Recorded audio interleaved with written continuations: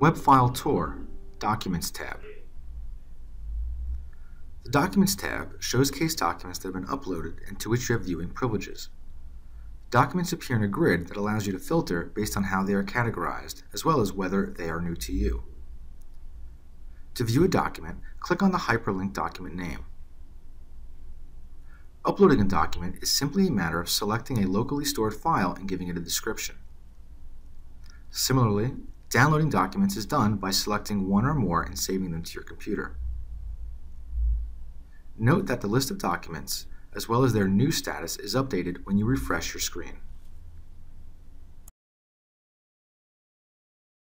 For additional help information, please visit the AAA Webfile-eCenter located on the Welcome page.